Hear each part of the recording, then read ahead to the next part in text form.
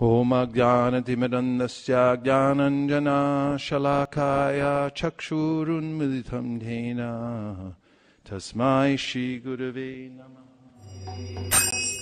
Om Namo Bhagavate Vasudevaya Narayanam Namaskritya Naram Chaiva Narottamam Devim Sarasatim Vyasam Tato Jayamudiraye. We're reading from the Srimad Bhagavatam, Canto 6, Chapter 10. And today's texts are 1 through 4, if I'm not incorrect. Maybe I am incorrect. What is it? 3 through 55. What is it? 53. That was yesterday. Okay, so 6:10. Good, thank you. This takes up the chapter entitled The Battle Between the Demigods and Vritrasura. The first text reads, Sri Shukadeva Goswami said, after instructing Indra in this way, the Supreme Personality of Godhead, Hari, the cause of the cosmic manifestation, then and there disappeared from the presence of the onlooking demigods. 2. O King Parikshit, following the Lord's instructions, the demigods approached Dadichi, the son of Atarva. He was very liberal, and when they begged him to give them his body, he at once partially agreed. However, just to hear religious instructions from them, he smiled and jokingly spoke as follows. 3. O elevated demigods, at the time of death, severe, unbearable pain takes away the consciousness of all living entities who have accepted material bodies. Don't you know about this pain? 4. In this material world, every living entity is very much addicted to his material body. Struggling to keep his body forever, everyone tries to protect it by all means, even at the sacrifice of all his possessions. Therefore, who would be prepared to deliver his body to anyone, even if it were demanded by Lord Vishnu? And this is the Sanskrit from today's verse. Jijivishunam Jivanam Jivivishunam Jivanam Jijivishunam Jivanam Atma Preshta Ihepsita Atma Preshta Ihepsitaha Ka Utsaheta Tung Datum Ka Utas Ta Utsaheta Tung Datum Bhikshamanaya Vishnave Bhikshamanaya Vishnave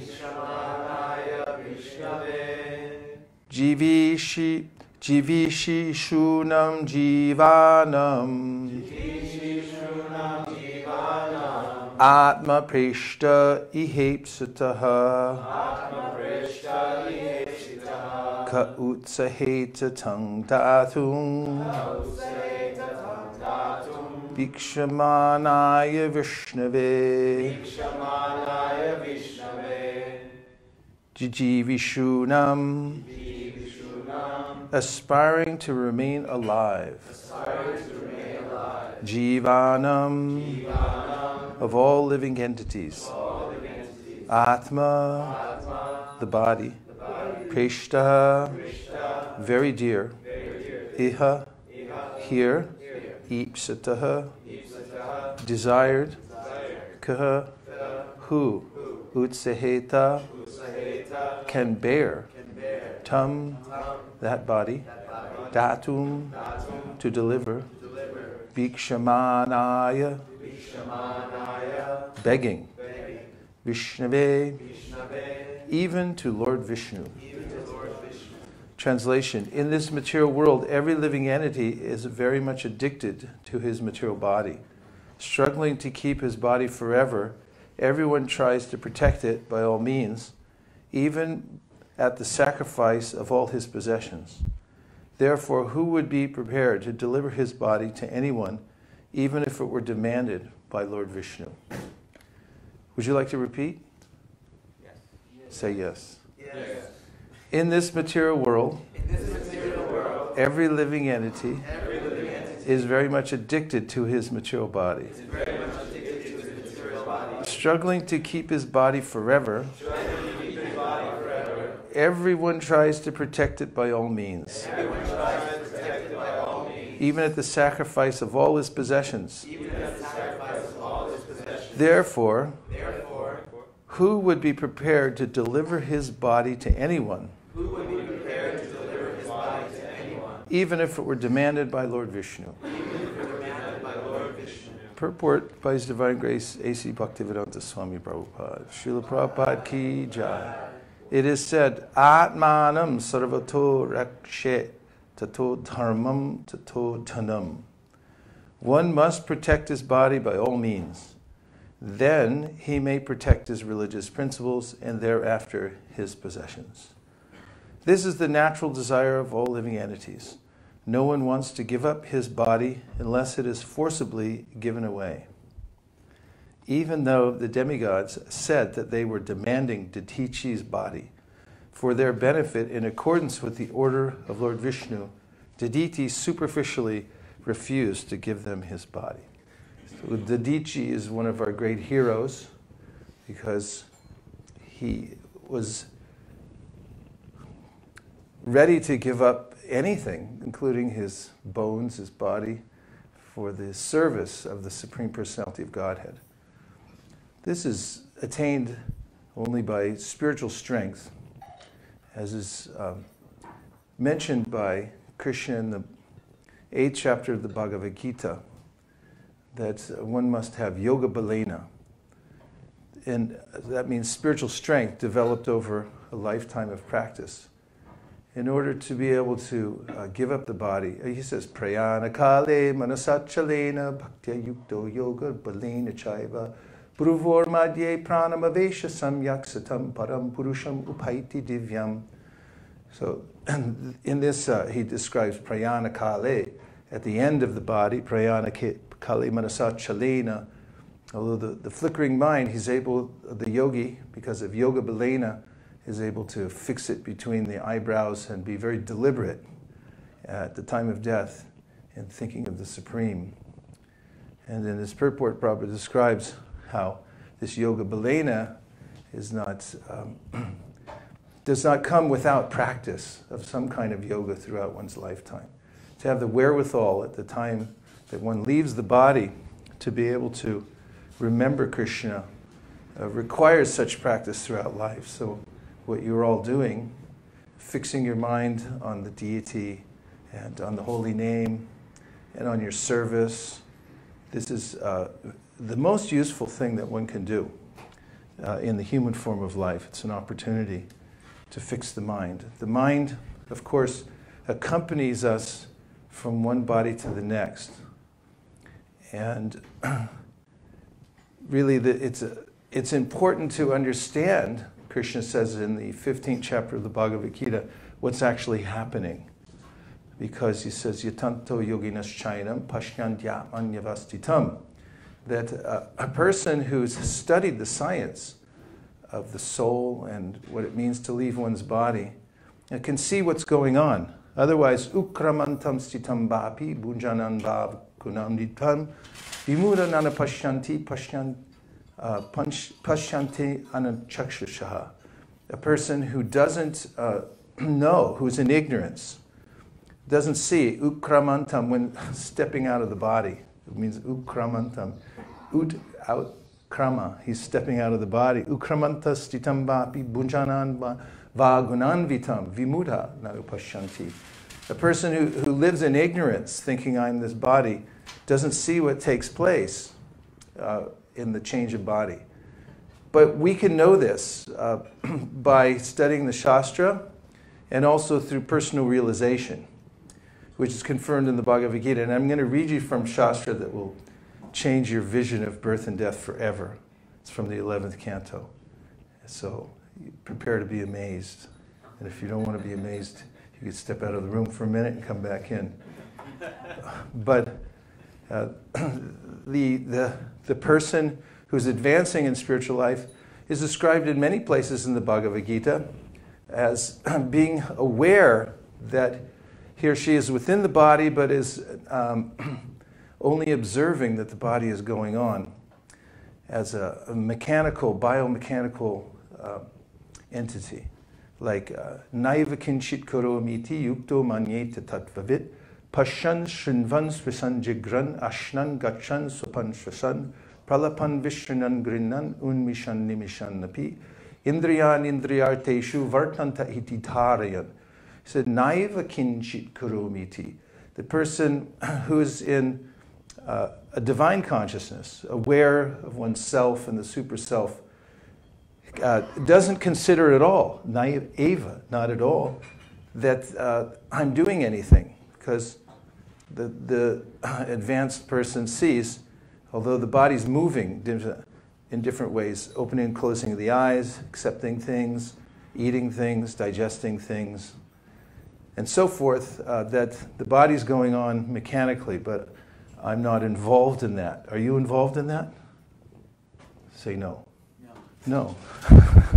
It's just like when you eat something, the digestive process is taking place just as if you loaded up a dishwasher, closed the door, and then you hear the gears moving or whatever it's inside.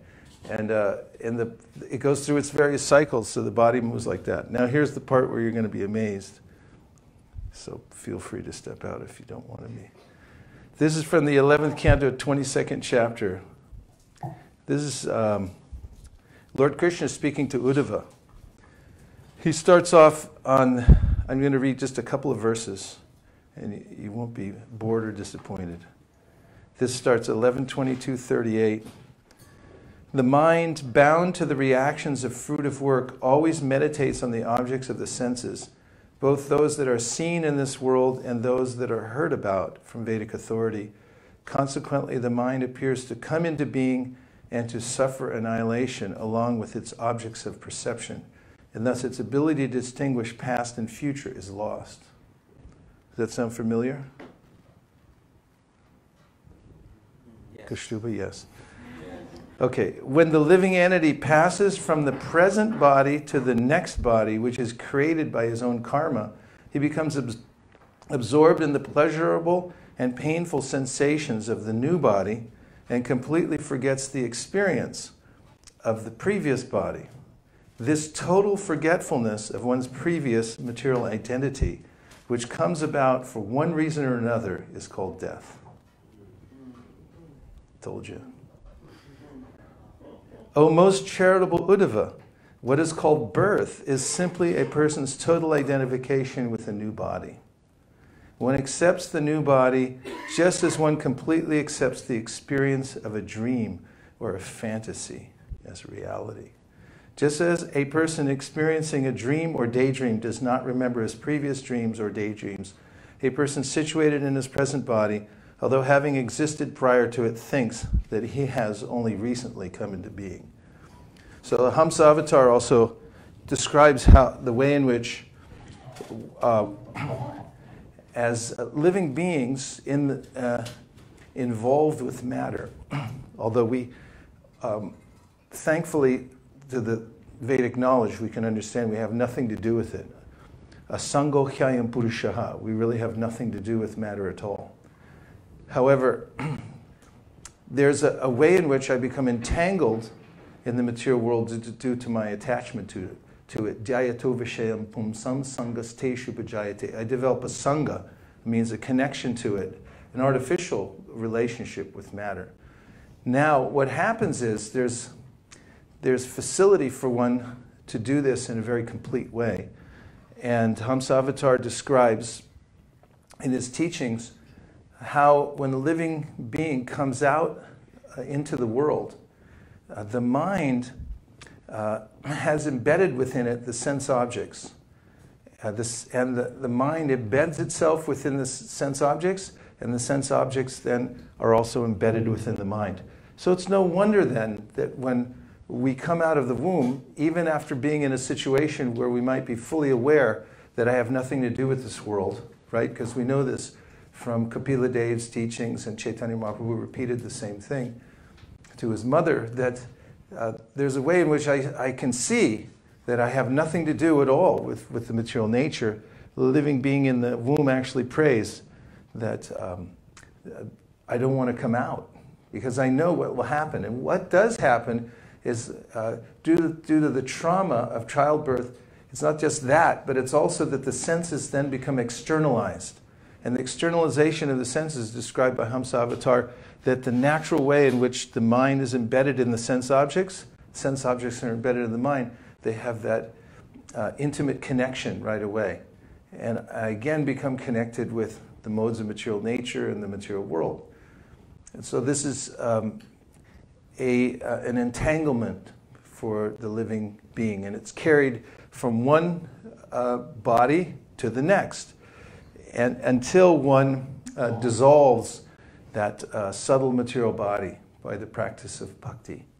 And that's described by Kapila Dev in that wonderful verse in which he said, just as food is dissolved within the stomach, or digested, rather, in a similar way, when one takes the process of bhakti, one's subtle material body is digested by the process of bhakti.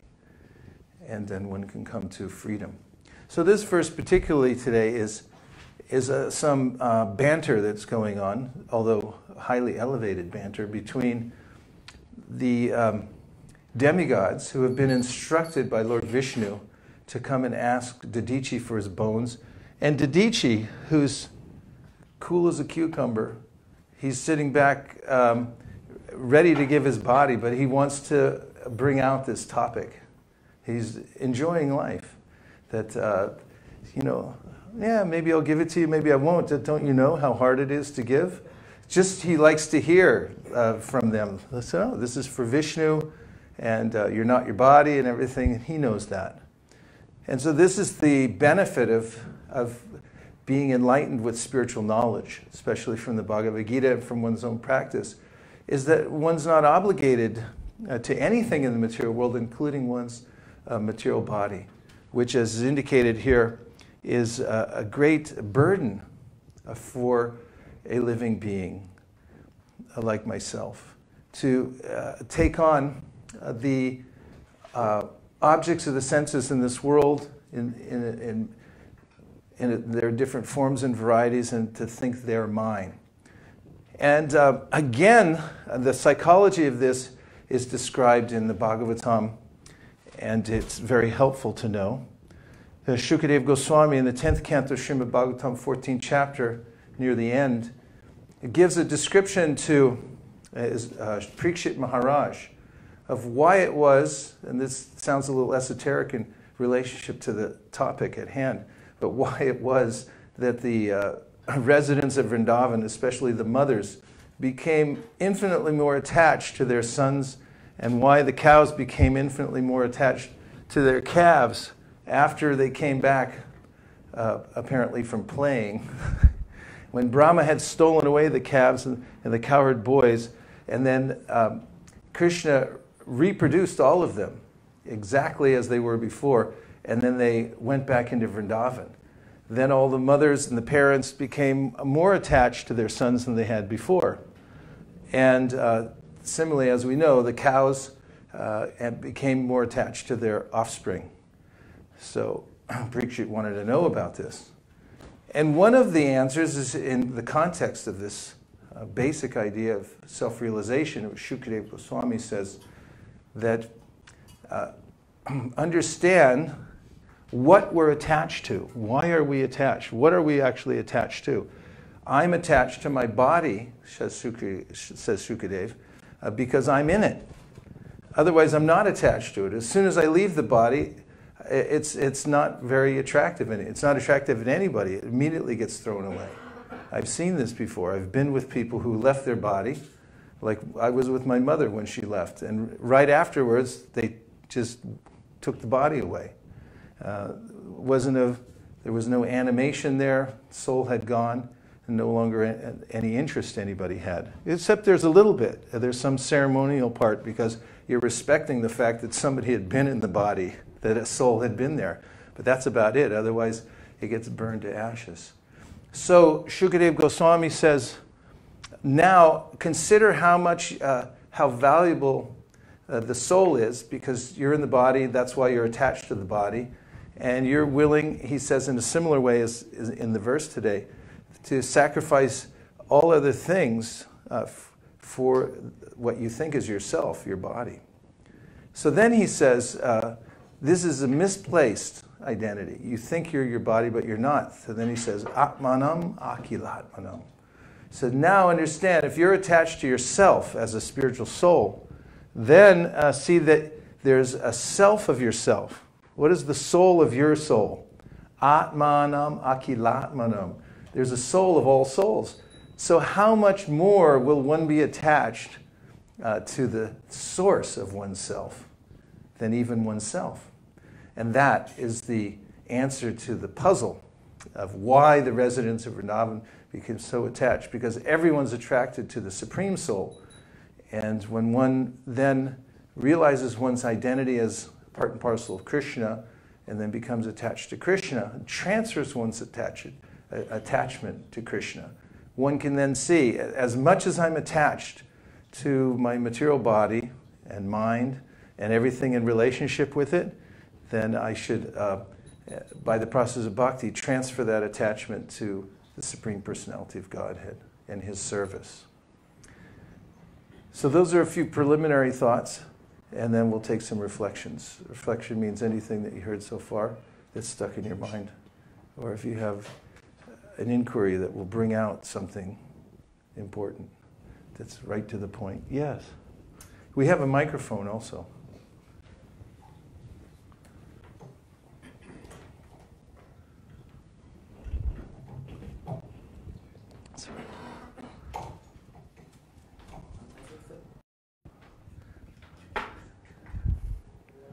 You're good.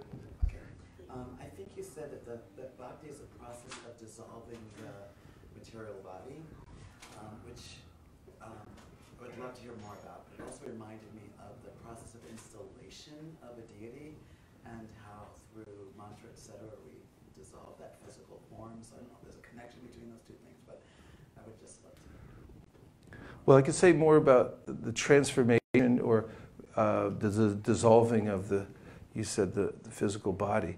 So actually, when you said that, it reminded me of ways in which we could talk about both the material, the gross material body and the subtle material body. So ways in which the gross material body is transformed through bhakti are described in Srimad Bhagavatam as an example in the teachings of Devahuti, which are statements made from Devahuti to her son, Kapiladev. She says, Aho bata shwa pachato gariyanya jiva gre vartate nama tubhyam te pusta paste javu sasna arya brahmana chur nama grananti ete. And this means that, oh, how wonderful it is that if somebody is taken the process of bhakti, especially he's talking about chanting the holy names. If you could say Hare Krishna. Hare Krishna. You can do it. They said even if you do it once, with just a little bit, like with the tip of your tongue, Hare Krishna. Then he says, such an utterance is so powerful. The holy name is so powerful that the person, no matter what their gross material body, what condition it's in, it becomes transformed, so much so that the body of a shwapacha, or a person who, for a celebratory dinner at Thanksgiving cooks dogs, this person who comes from that kind of background, if they chant Hare Krishna, then their body becomes purified to the extent that it's considered that such a person could perform Vedic sacrifice, which means that their body is transformed. This is given as evidence by all our acharyas like Vishwanath Chakravarti Thakur, Sridhar Swami, and so forth, indicating that the body becomes transformed. And similarly, in the Padma Purana, it is mentioned, Aprarabdha palam papam, kutam bijam palon mukham, krame naiva praliyante vishnu bhakti ratatmanam, which means that through the various stages of karma, which are like a seed growing in a garden, that come eventually to manifest this gross material body, become destroyed by the process of bhakti, by worshiping Lord Vishnu. And then, of course, everyone knows from the Brahma Samiti, Astvindra Gopa Matavendra Mahosa Karma, Bandhana Rupa Palabhajana Matanoti Karmani Nirdahati Kintucha Bhakti Bhajam, Govindamadi Purusham Tamaham Bhajami. Brahma confirms that if somebody is engaged in Bhakti Bhajan, you're engaged in Bhakti Bhajan, right? Chanting Hare Krishna. Then that's a person, karmani nirdahati, their karma is destroyed by that process. And then, of course, the subtle body, as I mentioned, the verse from Kapila Dev said the subtle body also becomes destroyed. And this is important because, as Krishna mentions to Uddhava in the 11th canto of Srimad Bhagavatam, in the story of the Avanti Brahmana, the mind has fearsome godlike powers over the soul. And it is only for the sake of this mind that one is taking one birth after another and assuming false identities. And therefore, it's absolutely necessary for the subtle material body, headed by the mind, or the organizer, which is the mind called the sense within, has to be transformed spiritually. And that's done through the process of bhakti, especially chanting the holy names of the Lord. And of course, any kind of transformation, as you mentioned, installing the deities, Krishna agrees to manifest in various ways. And in the ways in which we follow the scripture to install the deities or do any other process, we are able to transform matter into spirit, as confirmed from Bhagavad Gita. Brahmarpanam brahmahavir brahmagnau brahmanohutam brahmaiva tena gantavyam brahma karma samadhina. Krishna says in the context of performing a Vedic yajna that all the implements used to perform the yajna become spiritual because they're being used in the service of the Supreme. So matter also comes from Krishna, and when it's used for a higher purpose, it also transforms into spirit. Just as when you take an iron rod and you put it into the fire, and you leave it in the fire long enough, it becomes red hot and it becomes fire. It transforms. So all things are transformable when engaged in the service of the Lord. Mahotsava Prabhu? Oh, yes.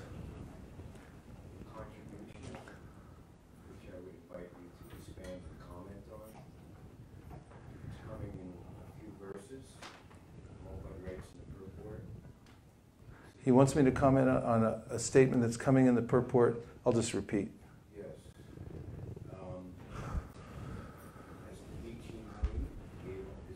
As the Dichi Muni gave up his body. And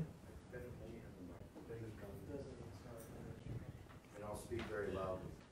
I'll repeat because there's people online that can't hear you, but I'll... Okay.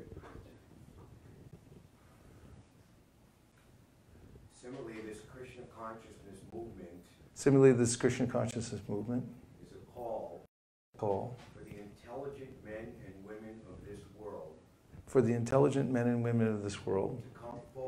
To come forward. And sacrifice their lives. For the most noble cause. For the re-spiritualization of human society. So this is recommended as the highest form of bhakti and devotional service. This is recommended as the highest method of bhakti and devotional service.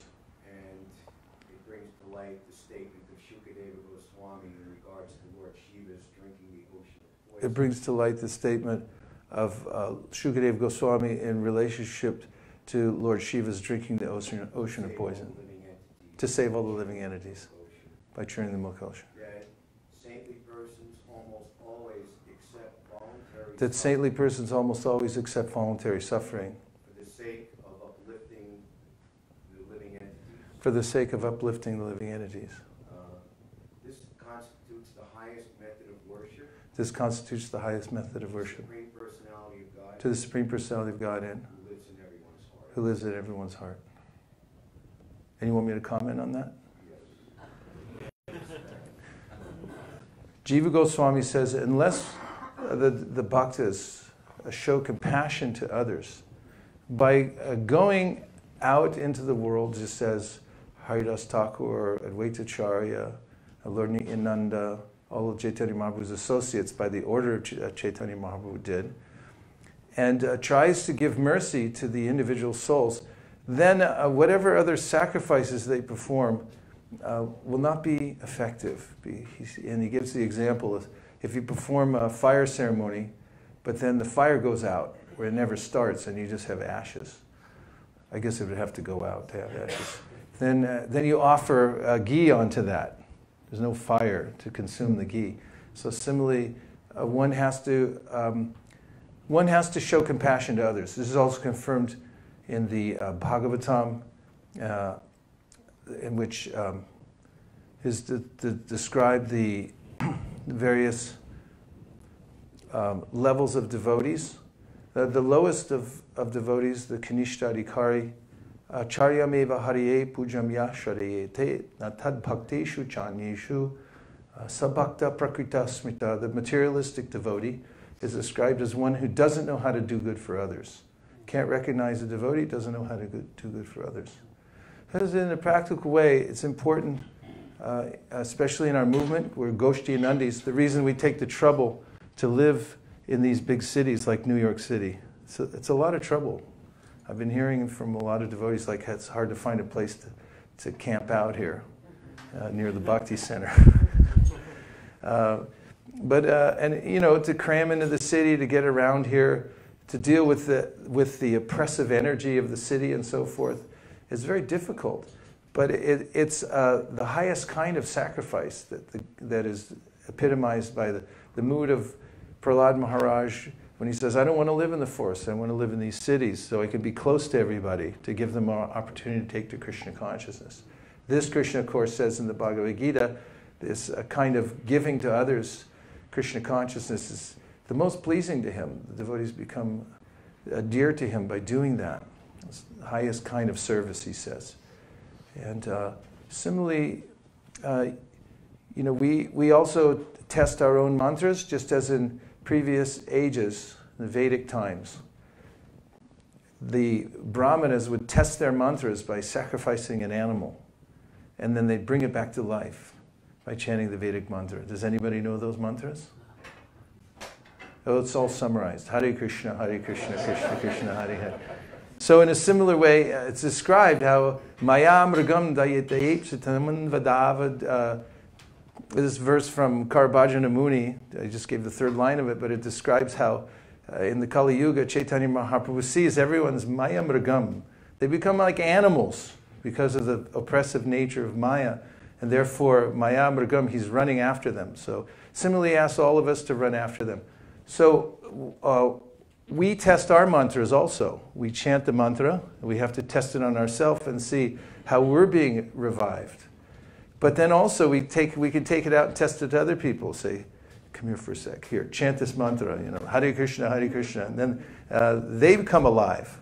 So we test the mantra, see how those, beginning with myself, who become like an animal or less than an animal, now have been revived by chanting the Hare Krishna mantra, and we see how by giving it to others they become revived, and we see the efficacy of the mantra. It proves how powerful it is. Tapyante lukatapena. Yes, we have 30 seconds. The question comes from Rameshwar Prabhu, he's watching online. Hare Krishna. Elaborate on the dissolution of the subtle body and how the soul still has spiritual thoughts, feelings, and sense perceptions. Well, this is a transformation, just as I mentioned the transformation of iron rod. So similarly in the Chaitanya Charitamrita, Sri Chaitanya Mahaprabhu describes the way in which the heart becomes transformed. And this is noted in several places. One place he describes, does Chaitanya Mahaprabhu, that when the heart is touched by a ray of the internal energy, that it softens. And then it becomes filled with emotions. And then this is when bhava begins in the heart of the soul. And at this time, of course, this is a lengthy discussion, but there's a gradual transformation beginning with Shraddha, going all the way to Prema, within the heart of the devotee, which is, we say heart, this is the chitta, or the region of which of our experience. And there's a lot of mechanism described in there, especially if you read the Yoga Sutra. There's descriptions of the hierarchy of the senses, and then the mind and the intelligence is also commented on by Krishna at the end of the 3rd chapter in Indriyani, Priyani, Ahura, etc. And so the transformation takes place, especially by chanting Hare Krishna. This verse, which I'm about to recite, was given by Srila Ishvara Puri to Sri Chaitanya Mahaprabhu after his initiation. Mahaprabhu got the mantra, he began chanting it, and he came back to confirm with his guru that he got the right mantra.